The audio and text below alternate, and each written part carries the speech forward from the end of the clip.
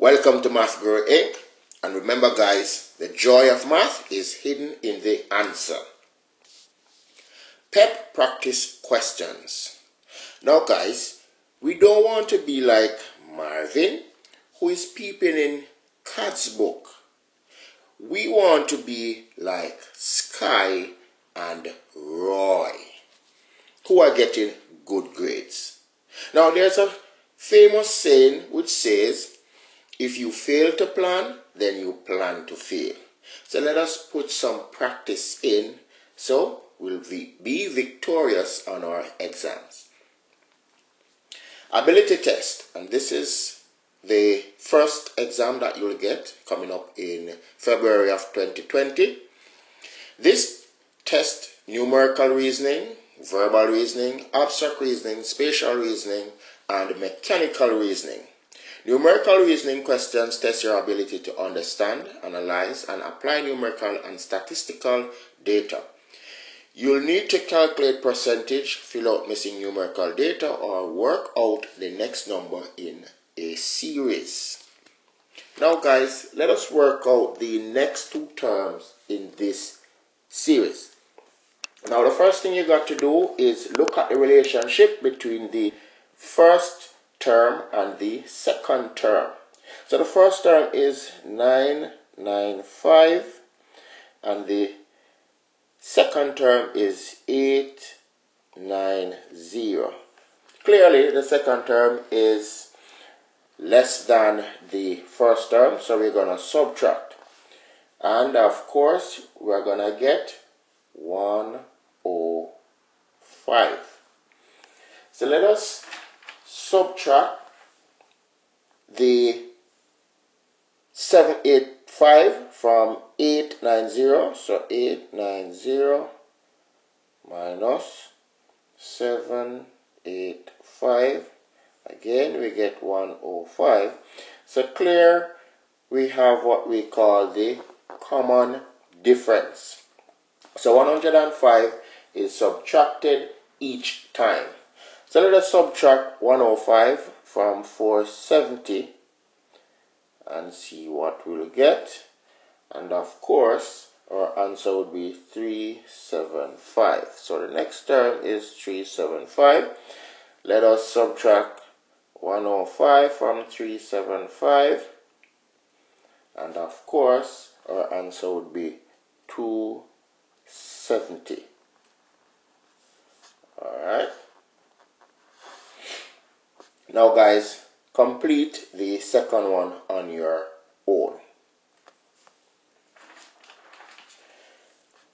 Number series 1. Now again, we are asked to find the next term in this series. So we have 713, 613, 513, 413. So let's look at the relationship between the first term and the second term. So 713, 613. The first term is greater than the second, so we subtract. And of course, we're going to get 100. Now 613 minus 513. Again, we get 100. Now the clear pattern here is 100. So that's what we call our common difference. Now let's subtract 100 from 413 and see what we'll get. 313. So our next term in this series would be B, 313. Again guys, complete the second one on your own. Alright, now this is another number series. It's said to circle the other one out. So which one does not fit? Again guys, let us look at the relationship between the first term and the second term. So here we go. 981, 873. It's clear that the first term is greater than the second term, so we're going to subtract. And 3 from 1 we can't. 3 from 11. Leave 8. that's going to give us 108.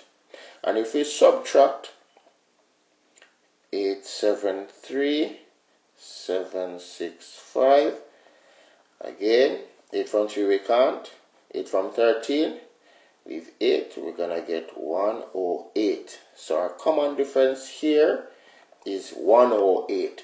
And if we subtract, 108 is subtracted each time, so if we subtract 108 from 657, then we should get the next term. So let's try that. So 108 minus 657,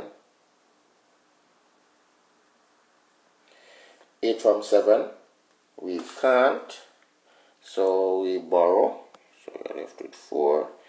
8 from 17, leave 9. 4, 1 from 6, leave 5. So here we have 549. So this term should be 549. So that's an odd one out. Also, we could look at the place values. If we look here, the ones column is 1, that's 3, that's 5, that's 7, and this one is 0. What do we notice here? 1, 3, 5, 7. All numbers that end with 1, 3, 5, 7 are odd numbers. All numbers that end with a 0 are even numbers. So again, this is the odd one. Now guys, complete the second one on your own. Now finally, we're going to look at a term that we call the Fibonacci sequence. I hope I pronounced that word correctly.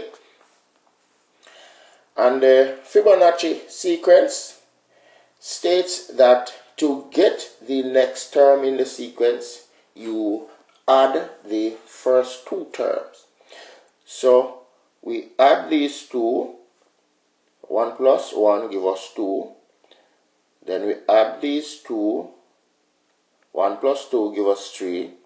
2 plus 3 give us 5. 3 plus 5 give us 8. 8 plus 5 give us 13. 13 plus 8 give us 21. So to get the next term, we're going to add 21 plus 13. That will give us 4. So the next term here is 34. And then we're going to add 34 plus 21. That will give us 5. So after adding there, we get 55. Alright, so you're going to complete the next term, the next question on your own. And here you'll have your answer key. Thanks guys for watching.